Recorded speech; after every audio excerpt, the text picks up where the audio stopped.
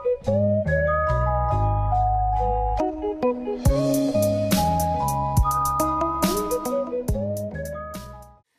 guys, Tech James here. In this video I will be showing you guys how to set up USBLoaderGX on your Nintendo Wii without any issues at all. So this is actually kind of cool. You guys should know what this is anyway. It basically allows you to run Wii ISOs off a USB hard drive or SSD and just play them like a regular Wii game. So the Wii I'm going to be using in this video pretty much only has D2XC iOS installed on it. You will need this installed if you wish to get this working correctly. Without it, you just won't be able to get it working at all. Basically what this is custom firmware, and I will leave a link to it in the description so you guys can watch the video. But yeah, as I said, this works on USBs. I've just got a 16GB USB right here. I could do it on this if I wish to. I also have a hard drive, 20GB. I'm pretty sure I got this out of PlayStation 3 like a few years ago. It would work with this. And I've also got a solid state drive here, which was actually sent to me by a company called TomTop. They sell like a load of products like this, and they decided to send me a 240GB solid state drive. So I think the name is Osku, if I can pronounce that correctly. It's obviously like a Japanese brand, but it's actually pretty cool. This is what the drive is like itself. It's very small, and this is actually very useful for playing Wii games. Perfect size, 240GB. You will be able to copy across the games very fast to this. Obviously it's very high speed. The speeds are actually on the front of the box right here. As you can see, the read and write speed are 550. So yeah, very cool. If you guys would like to purchase one, I will leave a link to one in the description of this video so you guys can check out their website. It's also 2.5 inch, and yeah, it's a pretty cool small solid state drive, so I will be using this to play my Wii games off of. So to get any kind of hard drive working on your Nintendo Wii, you will need a USB to USB connected to a SATA adapter. So what I can do is simply just plug this into the SATA adapter, and then plug this into the back of my Wii, and then I can also just plug this into my computer so I can copy the files across.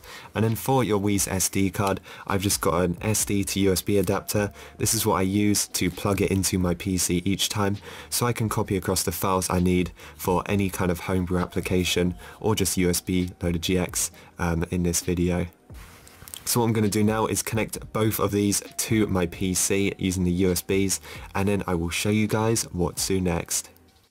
Okay guys, so over on your computer, I'm going to try and make this as simple as possible. This does work for the Wii U as well, so you can actually do it on the Wii U by using this video, but it might be slightly different. I'm not 100% sure because I'm not really an expert with the virtual Wii. But anyway, once you're over on the SourceForge page for the USBLoaderGX, you actually want to scroll down. Now we want to open two links here. We want to open this link right here.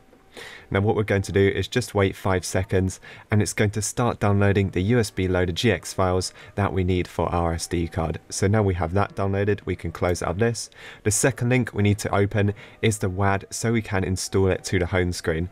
Two versions here, one for the Wii U that has a V in the front of it, and then one for the normal Wii, which I want, which is this one. So I'm going to also click on this. Again, wait 5 seconds, and then it will start downloading the WAD file so we can install it to our home screen. So once we have these two files, we don't need the SourceForge page anymore. So the next website we need to go to is Pimp My Wii. Basically what Pimp My Wii is a WAD installer, so we can install the WAD file to get this on our home screen. So basically just scroll all the way down, and you want to click the download button right here, and it will start downloading the Pimp My Wii files. So once we've got these 3 files downloaded, head over to your PC's downloads folder. They should look exactly like this. Go onto your Nintendo Wii's SD card, and you actually want to right click, create a new folder, and simply call it WADS, W-A-D-S, and just leave it as that. Now back to your downloads folder, you want to drag and drop this file into the WADS folder. This is the USBLoaderGX WAD, so that makes sense. Now what we need to do is double click on the Pimp My Wii file folder, double click on this file folder, double click on apps, and simply drag this into your apps folder onto your SD card.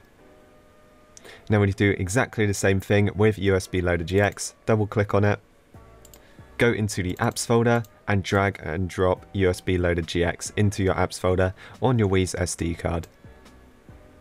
Now once all these files are copied across to your Wii's SD card, you can always, just go ahead and check they're on there, but they all should be on there fine. You can go back to your downloads folder and you can delete them because we won't be needing them anymore. Now that is it for the Wii's SD card. You can actually just disconnect it because we won't be needing to do anything else with it.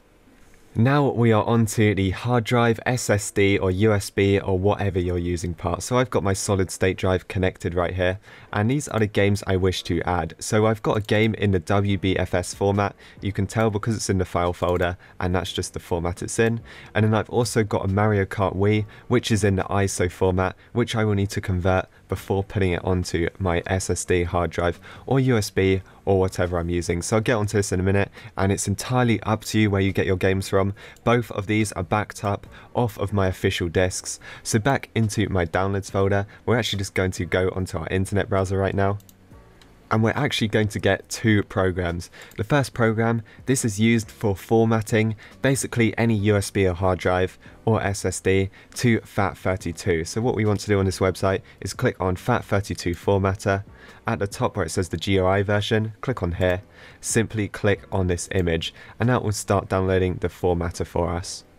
Once the formatter has finished downloading, we want to go over to the next link, which is the Wii Backup Manager. This is what we use for converting our games across to our hard drive. So just click on Build 78. This is the latest version. It will then bring you to this link, scroll down and just click on Download. There might be a few ads, so you just might want to skip them, but when you get to this page, it should automatically start downloading. So now we have got all the software we need. Back over to our downloads folder, we want to run the GUI format. So we're going to double click on this, click yes. Now we're going to select our E drive, which is my SSD. Make sure you do not select the C drive. Make sure you click the drive which is correct. Allocation size, it should set it for you at default. In volume label, I'm going to give it Wii, all in capitals. Select quick format and then just click on start. Just click on OK. This will delete everything on the drive. Now we can simply click close on this once the bar has reached the end. So now we can see our drive is completely blank. If we right click and go to properties, we can see the file system is FAT32, which is correct for getting Wii games to work. So back over in the downloads folder, we want to double click on the Wii Backup Manager. We don't actually have to extract it, just simply choose your PC's version, Windows 32 or Windows 64. Mine's 64, so I'm going to double click on that. Then just click on yes. Now we can just close out of the zip file. So once this starts up, we actually want to sort out our ISO before we get this thing working. So we're just going to minimize out of this real quick. Now what you want to do is find your ISO, right click and copy it. Now go onto this PC, Windows C or whatever drive it is, and you actually want to create a new file folder here. So right click, new folder, and what you want to call it is WBFS. Now inside of this folder, this is where you need to paste in all of your Nintendo Wii ISO games. As you can see, mine's already pasted it in. I didn't want you guys to wait, watching it copy, because that's just pointless. So it's in here right now, and I will show you guys what to do next. So open up the backup manager, select drive 1. This is where you select your Windows drive. So select that. Now it's come up with the game that we just copied across in here. So what we're going to do is just tick the box on this one. Select drive 2. This is where you select your USB, hard drive, SSD, whatever you're connecting to your Nintendo Wii console. So we're going to select drive E. It says it does not have a WS folder. Create it now. Click on yes. Now it's just going to create it, should take a second. Go back onto drive 1, we're going to select transfer and select drive 2. Now because I'm using an SSD, this is actually going to copy across quite fast. Depending on what you're using, it could be a lot slower, it could like freeze and stuff. That's why I'd recommend using an SSD. They're actually really nice for copying across games. But yeah, just give this maybe like a minute to copy across. Obviously, if you're using something that's a lot slower, maybe give it up to 10 minutes. But I will be back when this thing is done. So guys, now it has done. I think that took maybe about 2 minutes. It didn't really take that long. We can now close out of the Wii Backup Manager software. And just a note guys, if you have lots of ISO games, you can just tick all of them and then do transfer. You don't have to do one at a time. But let's just close out of this. So now what we're going to do is go back to my downloads folder because I'm going to show you guys the second game I've got. Now this game is already in the WBFS format as you can see, and it's in the correct file folder. So with this one we can simply drag and drop it into my WBFS folder. So these are the two types of Wii games which you can have, and this is basically how you get them both onto your hard drive or USB so you can plug it into your Wii and get it to work. So as you can see, this is in the WBFS format as well, and now we've got two games which should be working fine. And guys, just a quick note, before you disconnect your device, what you want to do is just click the arrow down here, click on the safely remove hardware, and now just select your device. So now it's going to eject it safely and it won't corrupt any games or anything like that. This is very important if you're using an SSD or a hard drive. So that is literally it for the computer. I can now go back onto my Nintendo Wii and show you how to set all of this stuff up.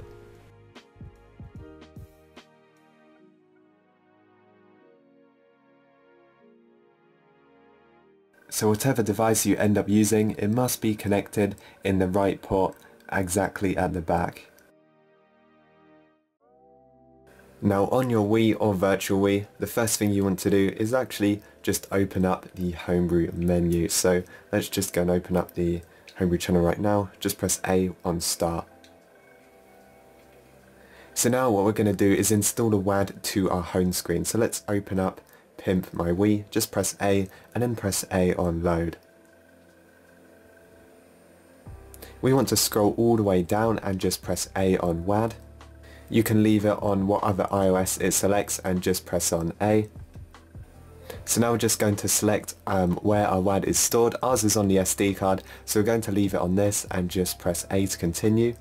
Now we're going to scroll down to where it says WADs and press the A button. We're going to find our USBLoaderGX WAD and press A to install it. So what we're going to do is press A to continue on this part. So just give it maybe a few seconds. When it's done, press A to continue. And then it will bring us back to this. So what we're going to do is actually exit out by pressing B. B to go back again, and now we're on the main menu, so we're going to scroll down to exit and just press the A button. Now we can actually close out of the homebrew menu, press the home button and go to exit to system menu. So here it is guys, you should be able to see it on your home screen right now, USBLoaderGX. So we can press A on it and it will load up just like this. So now we can just press A just to start it up. So what it's going to do now is just check for the files on the SD card, check for your USB, hard drive or SSD, and now it's just going to load up. So as you can see, it's loaded up just like this, and it's found all my games. I actually copied across a couple of extra games. I've got Black Ops, here's Mario Kart Wii, here's newest Super Mario Bros, the Mario Kart collection which was already in WBFS, and we've also got Smash Bros on here. So what we can do is just find any game and press A on it to launch it. Now this is also region free as well. My Wii is like a Europe one, and these are all like USA ISOs. So I'm going to launch up Mario Kart Wii right now. Just press A and you can see it lets me press A on start. So that is literally it. Hopefully this video was simple. I haven't really done anything with this Wii. All it's got is a few emulators and iOS installed, and all of these videos will be recently on my channel. So hopefully you guys can get this working, because it is pretty easy and quite a lot of people have problems with it, even though I've never really had any issues. So yeah, that is pretty much it for this video. So if you guys enjoyed, make sure to like and subscribe, and I will see you guys in the next one.